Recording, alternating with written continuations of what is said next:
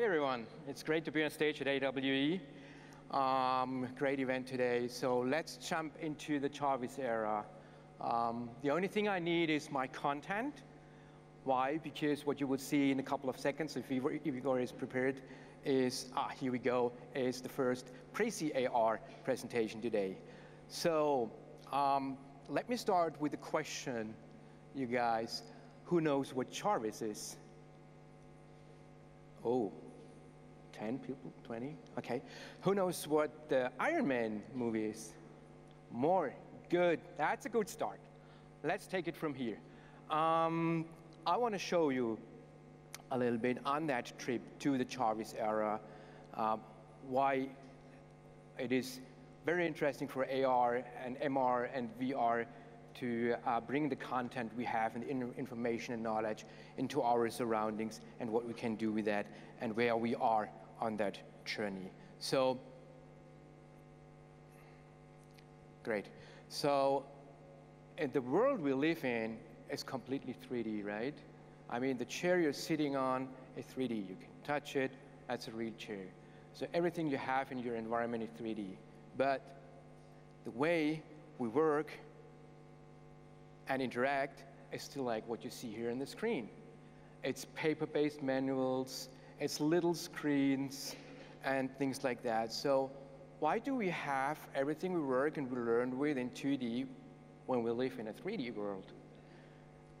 And augmented and mixed and virtual reality is a big opportunity for us to change that and to merge our worlds somehow and to bring the information exactly to the point where we need it, but also what we need.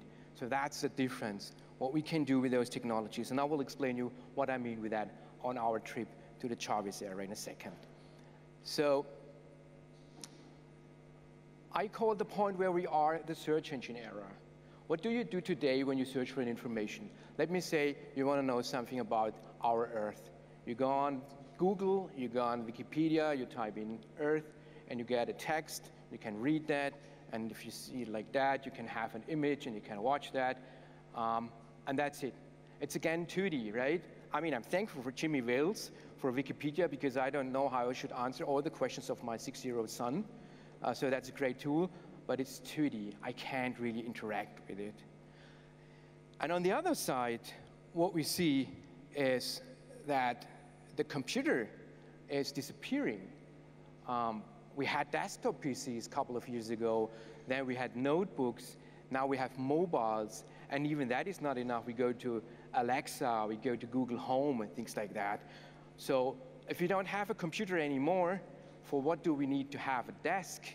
Maybe the world is our desk.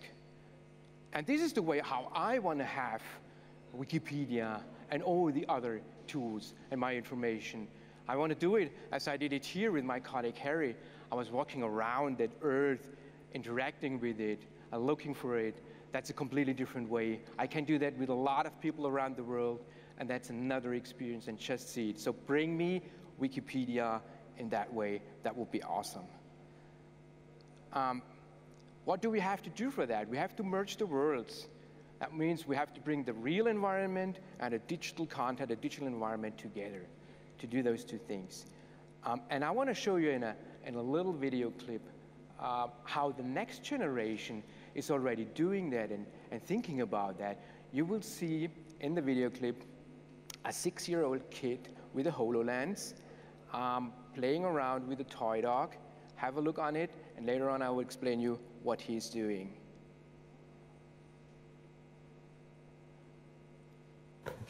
Gut. Nico, was machst du? Die Melli tut mit dem Hund spielen. Ei, mit dem Hund, den du in der Brille siehst? Ja.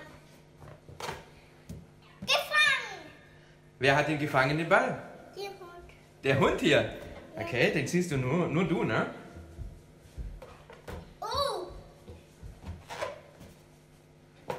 Die beiden spielen miteinander? Wow. So I call him the mixed reality turtle. This is my son. He's 6 years old, and he doesn't, by the way, he doesn't complain that the Microsoft HoloLens is too bulky and too heavy. He's running around with it. So what he did is he has a toy dog, right? And with the HoloLens, he plays the virtual dog in the living room. And I didn't tell him to do that. I just came to the living room and asked him what he's doing there. For the German speakers, they understood what was on the clip. And he was playing with a balloon, with a toy dog, with a real toy dog, and the virtual dog, and was throwing the balloon to the virtual dog. So I didn't tell him to merge the worlds. He just did it.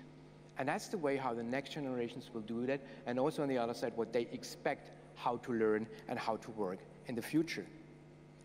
Coming to learn and education, then I have a quote for you, which is from Peter Thiel, the co-founder of PayPal, and he said, education is an overpriced luxury.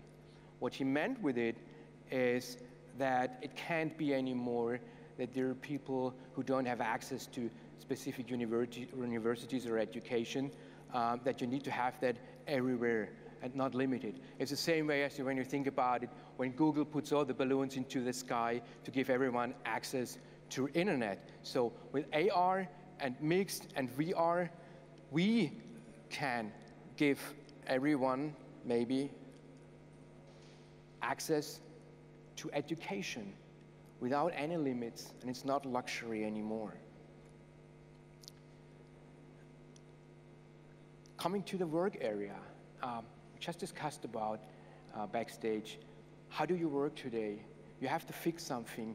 I always struggle when I do things like I have to connect cables or I have to use a router or something like that. I never know where I have to put the cables. So what do you have to do? You have to use a paper-based manual, or you have to find it. Find it, that's the problem, right? So what you see here are some numbers from reports like McKinsey and others, and they say that 1.5 hours per day, 9 hours per week, you're only searching and gathering information. You're not doing the job, you're only searching for the information. 9 hours per week. Imagine what you could do with those 9 hours. A lot of more interesting things than searching for information. And what I just explained, the way we do it today, is we have one of those paper things, and we read that, and we have to find the information. And it's kind of annoying. And what you see then below is exactly what I mean with the Jarvis era. You have all the information you need surrounding you in a contextual way. You don't need to actively search for it, like in this search engine era where we are now. It's there, and it knows when it has to be there. So, I'm sorry for the interruptions. Sometimes it does not work. Igor, can you give me the next? Thanks. So, on the way to the Jarvis era, there are three things. It's about the enablers, it's about acceptance, and it's about convergence. And I just chose three different things for the enablers. We could talk hours about different companies who bring up something like Facebook, Oculus, Magic Leap, and many others. I just chose three to show that. The first one, Apple. You know that Apple announced ARcade and many other things, but I want to show you a little clip which was filmed in an Apple store, and that was one of the first concepts where they showed how to bring information into the real environment, that you have location-based content. And you might ask, okay, but wait, we have seen something like that years ago when Metaio built those browsers, or Wikitude is also doing that. Yes, but now what changes, it's a company like Apple integrating that into their iOS. And if you have a look on iOS 11 and you go into the Maps application, you already see the first part of it. When you go and do a flyover, for example, to New York, you see content popping up. The next one, which is a key element to map the environment, is a Google Visual Positioning Service, which maps your environment and guides you to an indoor location. And once we have that for an outdoor location, it will be completely different to place the information in our environment, because the camera in our smartphone or in our glasses then in a couple of years will know where we are and can navigate us through. And the next one, I'll tell you before, because it has sound, is an example from the guys from Meta. And it shows how the CEO and founder, Marion Gribbets, was writing emails with his Meta headset instead of using the desktop. So this is what I said at the beginning. We don't want to have the 2D screens anymore. Bring that in our 3D environment. And he was doing that in the first workaround. Meanwhile, they have many other videos, but I like that, what he shared on Twitter.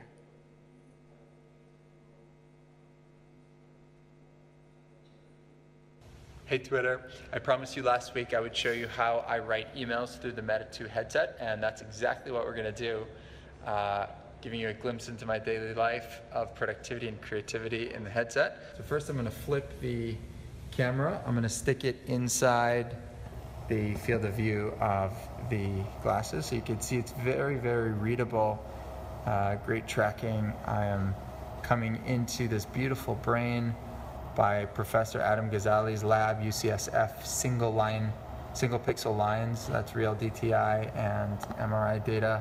And here's my ginormous monitors that I have here attached to the real world. So let's write a quick email.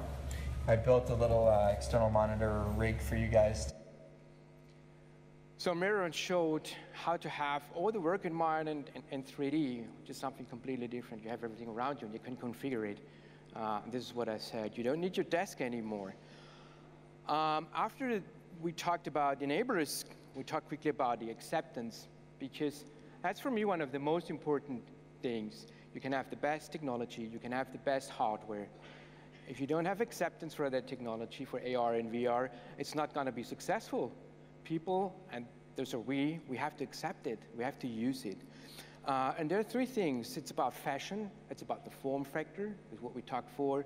It has to fit. It's not too heavy, not too bulky. Otherwise, you would not run around with devices like what we have today outside in the streets. It's about functionality. It has to be useful. It has to be meaningful. And you have to, it has to be in a way that you can use it daily, for your daily life. Otherwise, it's not ready for what we want to have. And the most important part is for me, and this is also the specific thing of the Jarvis, it's about the interfaces. We have technology and we have the human. So please don't forget the human. This is the most important factor here. So we have to connect the both of them with the interfaces. This is what we see today already. If you don't have the right interfaces, it's hard to use all that stuff and all that hardware. And we connect the humans to machine. In the next step, we will connect it to our brain. The MIT is already working on that, where they have an implant in the brain, and you can control a simple keyboard. Facebook, with their research department, Building 8, is already working on brain computer interfaces. And then we come to the holographic interfaces. Holographic interfaces which give you the possibility to act in a natural way with your environment, with AR and mixed, and with virtual reality. And now,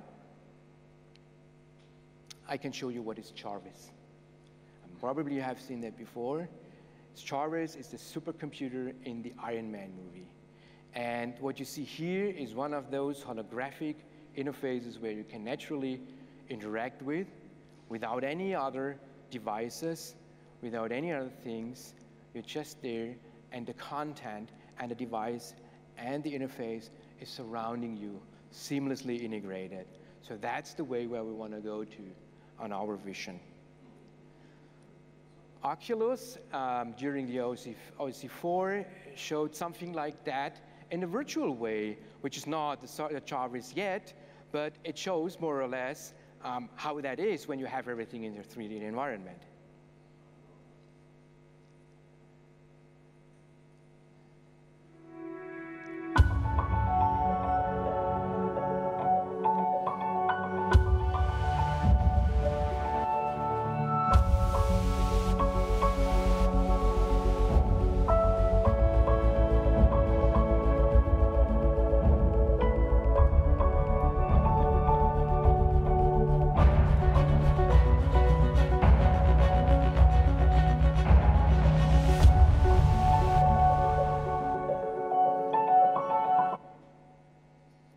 Okay, so many things you have seen are also possible today. We can put content into the real environment. We can do that with AR and with mixed and virtual reality. But the interesting part can stand when we have the third point. We have the convergence. If you think back about mobile and internet, That gets successful when they converge with each other.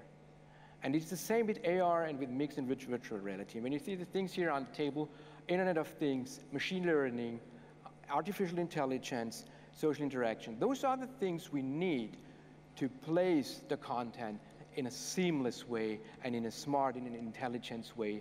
Otherwise, we have the same as what we have today. It just pops up, but it does not know when it has to do that. And talking about the timeline, because that might be one of the questions, this is just a prediction. I didn't talk to Ray Kurzweil about that, but when you see what's going on right now with different devices, you can see where we go to. So today is what you see. We have 2D screens, we have the printed manuals, everything I explained. 5 years we can think about that we have the first smart glasses we really use daily. 2020 it will start that we have the first good ones. In 15 years, we might be able to have glasses for daily life, to really connect the human to those digital technologies, to have the first brain-computer interfaces, and as said, maybe also contact lenses, or any other kind of device we even don't know yet. And in 20 years, I hope that our vision becomes reality and we will have something like the Jarvis Era, where you have everything surrounding you. You have holographic displays and interfaces, and you don't need to read any kind of paper-based manual and anything anymore. So I hope we will have it. Then we will share it with you. And if everything works, see you in the Jarvis Era. Thank you very much.